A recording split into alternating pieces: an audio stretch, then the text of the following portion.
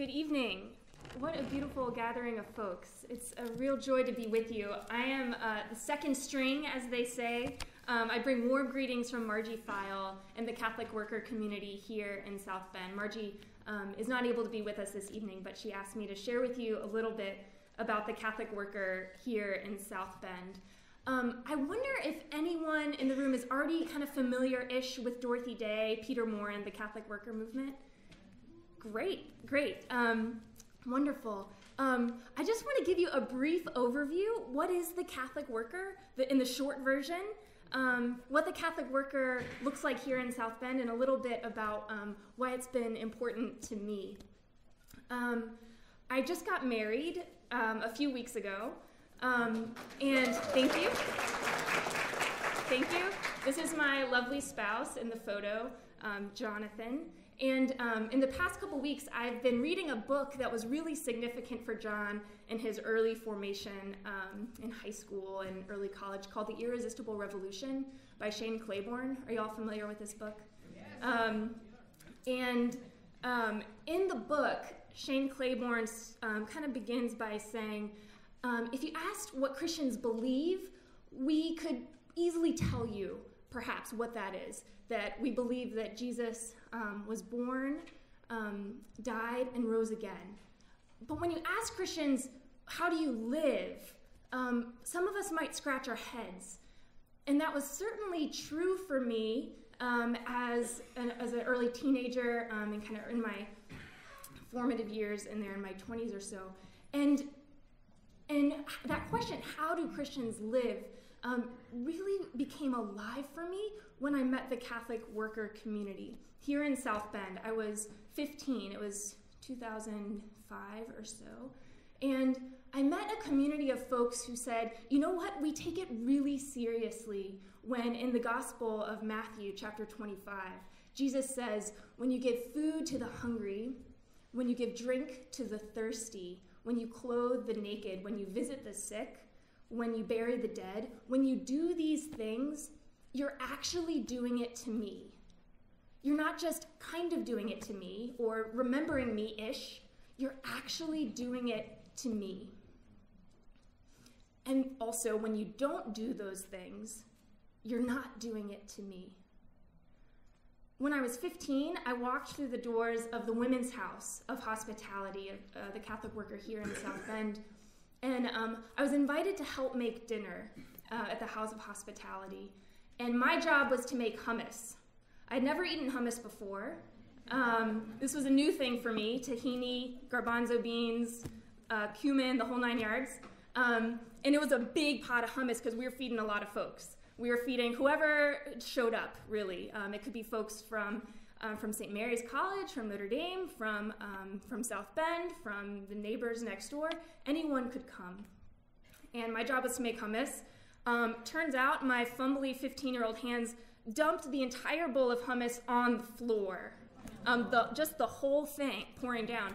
And quickly as I had dropped it, a whole flock of people gathered around the hummus bowl, scooped it up gingerly, except, okay, no pun intended, and put it back in the bowl and served it. And I thought, boy, we are not in Kansas anymore. My family is not like a 5-second rule family. Neither were we, connoisseurs of hummus. But there was something about this gathering of folks that said all are welcome to sit at this table and share in this meal together that really stretched my imagination about what it looks like to live a Christian life. That anyone was welcome to gather here to share this meal together. And that in breaking bread together, we were breaking bread with Jesus, who is risen and lives among us and is calling us to be drawn into deeper kinship with one another. The Catholic worker community or movement was founded around 1933 by Dorothy Day and Peter Morin in the height of the Great Depression. And they were noticing that there were many folks who were unemployed, without work, without food, without shelter, and that many folks ended up without these basic necessities and without anywhere to turn. And they said, gosh, Jesus said, when you give food to the hungry, when you clothe the naked, when you give shelter to those who don't have it, that you're actually doing it to me. So why don't we break open what they call the dynamite of the church, the social teachings of the Christian community, and say, let's live this. Peter Morin, who wrote in little essays, little short, little prose poems kind of things that he would call easy essays, he said, the scholars of the church have taken up this dynamite, the social teachings of the gospel, have wrapped it in nice phraseology, put it in a box, and sat on the lid. The time has come to blow the dynamite of the church, to make this message dynamic and to live it, to actually take personal responsibility to live what Jesus calls us to in the Gospels, particularly in the Sermon on the Mount and in Matthew 25. And the Catholic worker community tries and struggles and has challenges, but tries to live this gospel message and to encounter the risen Lord in the faces of one another, especially among the poor. Here in South Bend, we have 2 houses of hospitality across the street from one another, one for women and one for men, where folks live in community, folks who might otherwise be homeless or who are fleeing from difficult situations, and can live together in community. Houses of hospitality.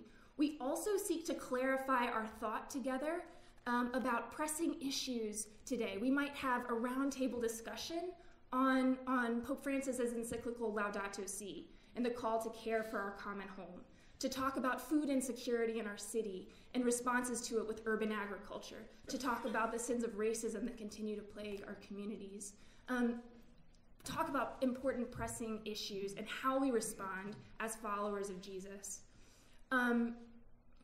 Houses of hospitality, clarification of thought, and Peter Morin would also say that forming communities on the land was another important part of the Catholic worker movement.